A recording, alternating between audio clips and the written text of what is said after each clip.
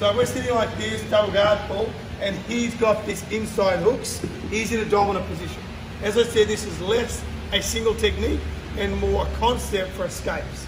If I've got this inside position, now I'm winning the inside battle, okay?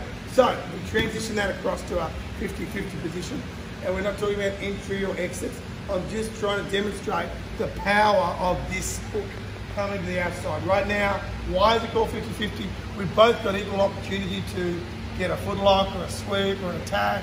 Everything's equal. But if I do this, I have increased my benefit to 75 and he's back down to 25.